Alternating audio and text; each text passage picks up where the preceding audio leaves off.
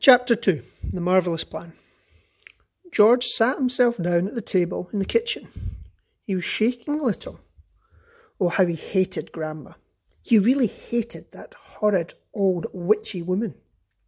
And all of a sudden, he had a tremendous urge to do something about her. Something whopping.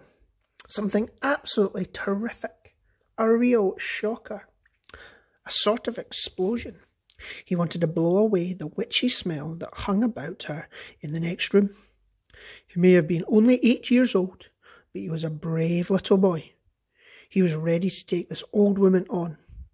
"I'm not going to be frightened by her," he said softly to himself. But he was frightened. And that's why he wanted suddenly to explode her away. Well, not quite away, but he did want to shake the old woman up a bit. Very well, then. What should it be? This whopping, terrific, exploding shocker for Grandma? He would have liked to put a firework banger under her chair, but he didn't have one. He would have liked to put a long green snake down the back of her dress, but he didn't have a long green snake. He would have liked to put 6 big black rats in the room with her and locked the door. But he didn't have 6 big black rats. As George sat there pondering this interesting problem, his eyes fell upon the bottle of Grandma's brown medicine standing on the sideboard. Rotten stuff it seemed to be. 4 times a day, a large spoonful of it was shovelled into her mouth, and it didn't do her the slightest bit of good. She was always just as horrid after she'd had it as she'd been before. The whole point of medicine, surely, was to make a person better. If it didn't do that, then it was quite useless. "So-ho!" thought George suddenly. "Aha! Ho-hum! I know exactly what I'll do.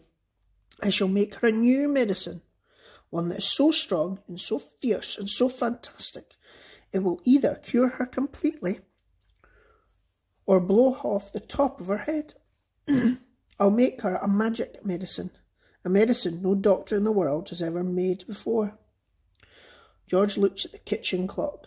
It said 10:05. There was nearly an hour left before Grandma's next dose was due at 11.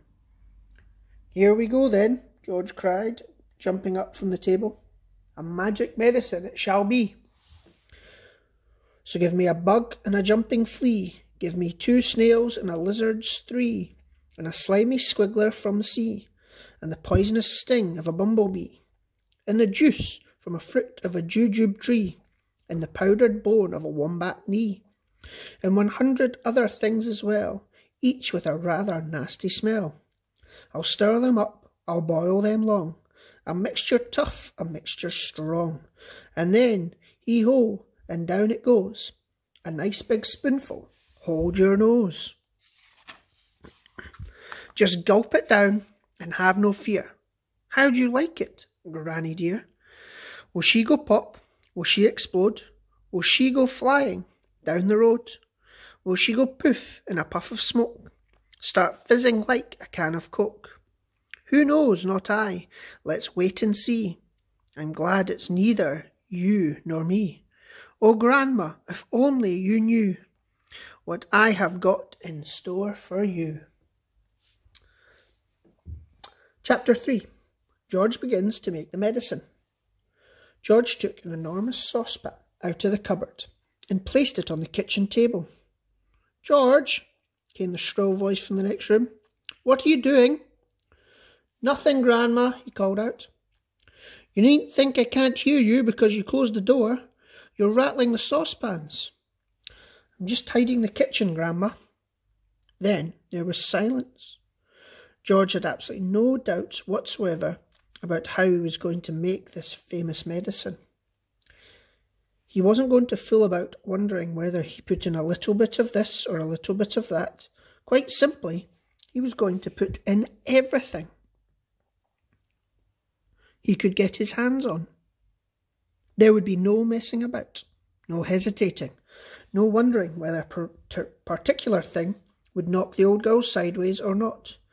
The rule would be this: Whatever he saw, if it was runny or powdery or gooey, in it went.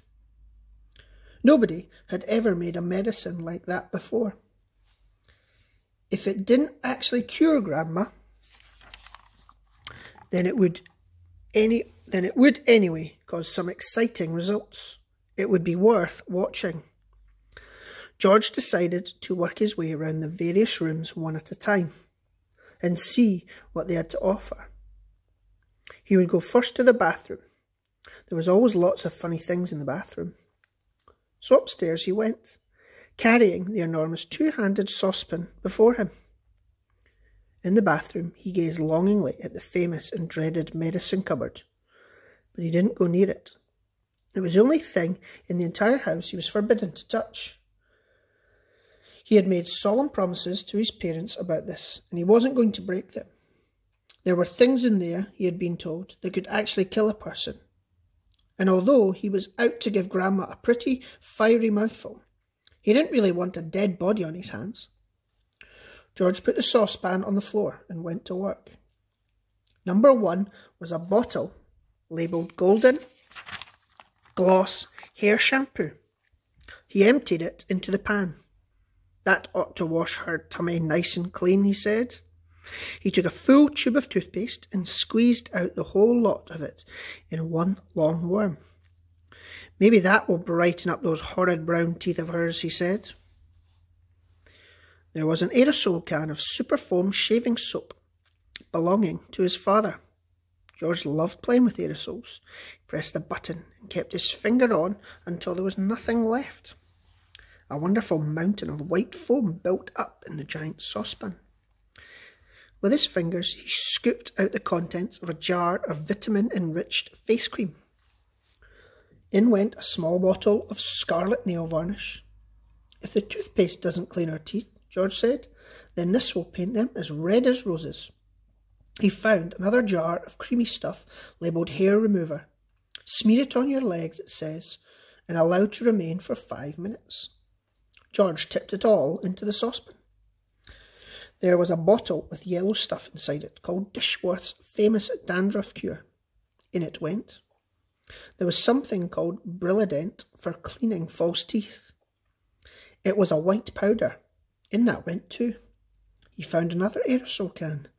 Nevermore punking deodorant spray. Guaranteed, it says, to keep away unpleasant body smells. For a whole day. She could use plenty of that, George said as he sprayed the entire canful into the saucepan. Liquid paraffin, the next one was called. It was a big bottle. He hadn't the faintest idea what it did to you, but he poured it in anyway. That, he thought, looking around him, was about all from the bathroom.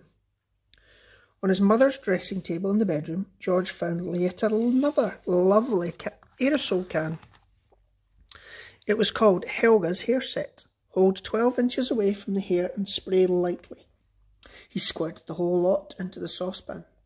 He did enjoy squirting those aerosols. There was a bottle of perfume called Flowers of Turnips. It smelt of old cheese. In it went. And in too went a large round box of powder. It was called Pink Plaster. There was a powder puff on top, and he threw that in as well for luck. He found a couple of lipsticks. He pulled the greasy red things out of their little cases and added them to the mixture. The bedroom had nothing more to offer, so George carried the enormous saucepan down again and trotted into the laundry room, where the shelves were full of all kinds of household items. The first one he took down was a large box of super white for automatic dishwashing machines. Dirt, it said, will disappear like magic.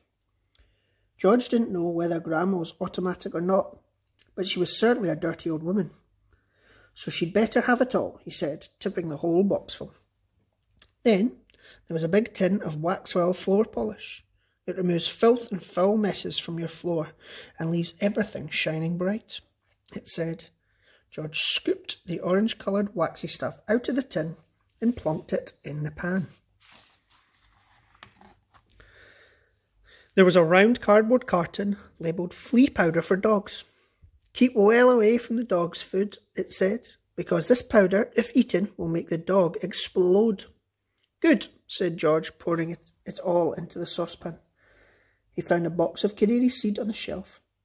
"Perhaps it'll make the old birds sing," he said, and in it went. Next, George explored the box with shoe cleaning materials, brushes and tins and dusters. Well now, he thought, Grandma's medicine is brown, so my medicine must also be brown, or she'll smell a rat. The way to colour it, he decided, would be with brown shoe polish. The large tin he chose was labelled dark tan. Splendid. He scooped it all out with an old spoon and plopped it into the pan. He would stir it up later. On his way back to the kitchen, George saw a bottle of gin standing on the sideboard. Grandma was very fond of gin. She was allowed to have a small nip of it every evening. Now he would give her a treat. He would pour in the whole bottle. He did. Back in the kitchen, George went over to the huge saucepan on the table and went over to the cupboard that served as a larder. The shelves were bulging with bottles and jars of every sort. He chose the following and emptied them one by one into the saucepan: a tin of curry powder, a bottle of mustard powder, a bottle of extra hot chili sauce, a bottle of black peppercorns, a bottle of horseradish sauce. "There," he said out loud. "That should be it." "George," came the screechy voice from the next room, "who are you talking to in there? What are you up to?" "Nothing, Grandma. Absolutely nothing," he called back. "Is it time for my medicine yet?" "No, Grandma. Not for about half an hour." "Well, just see you don't forget it." "I won't," George answered. "I promise I won't."